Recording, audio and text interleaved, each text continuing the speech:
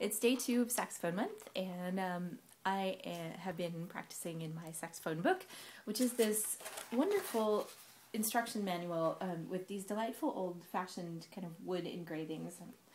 I know the title is backwards for you, but it's called A Tune a Day for Saxophone, and it just is fantastic. It's a great introduction. I've learned a few things. I've learned some new fingerings. I now have 2 sharps in my repertoire of saxophone notes. I can play an F sharp and a C sharp. Those are the first 2 sharps in the key signature.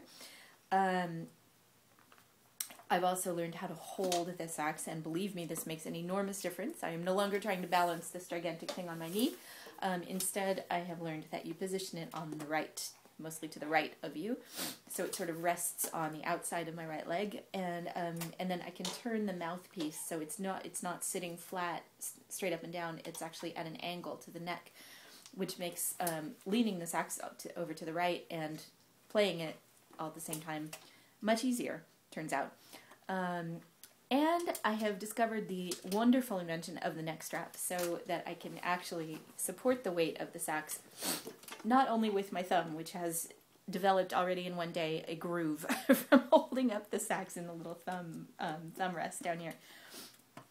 Anyway, I am practicing, and I'm going to play something from the book. It's the theme from Brahms' Symphony No. 1. It's in the supplementary material for Lesson 11, and I'm sure there will be some squeaks and weird notes, but here's some Brahms. Thanks for listening.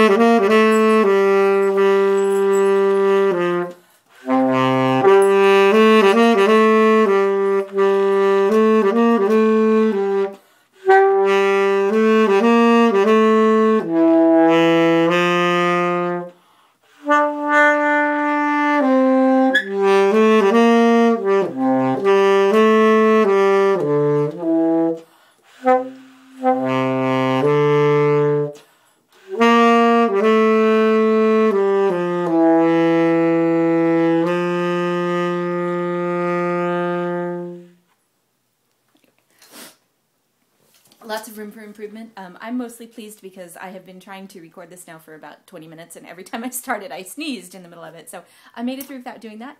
So in order to maintain that and go out on a high note, I'm going to say good night. Thank you for being part of Saxophone Month. I'll see you soon. Bye.